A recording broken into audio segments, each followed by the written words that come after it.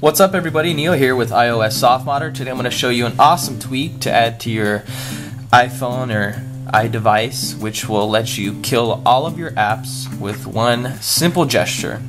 So this is for all of you that get carried away and forget to close your apps, which will drain your battery a little bit if you have too many open, as well as it'll just make it a lot easier rather than doing it the traditional way, which is to slide up.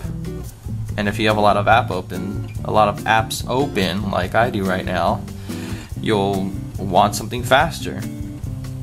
So after jailbreaking your device, open Cydia, search and download Purge. The free tweak has no options. All you do is install it, your device will restart.